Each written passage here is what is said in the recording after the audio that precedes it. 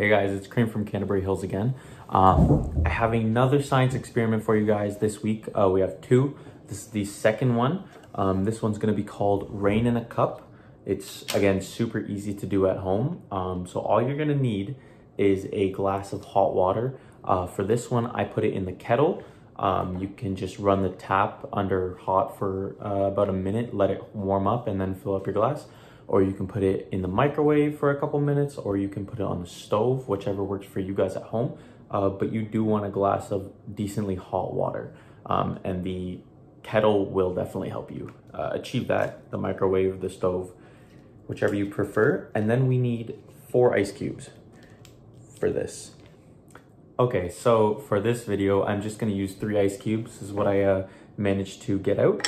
And we're gonna put them aside. I'm gonna put them on the table real quick, and I'm gonna actually wipe off this plate. Okay, so now that I have my 3 ice cubes aside here, sprawled out on the table, I have my glass of hot water and a ceramic plate. All we need to do is, in order to create our rain in a glass, is put our ceramic plate over top of our hot glass of water. Cool. And stick a couple ice cubes on. And then observe what happens inside the glass.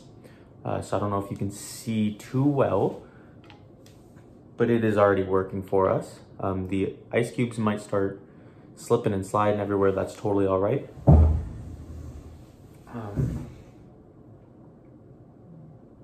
And about after a minute or so, you'll get some results.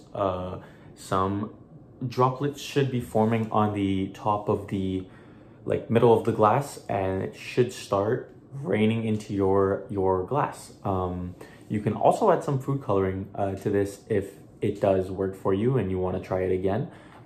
Right here, I do have my food plant dyeing experiment, but I'm doing this one for now.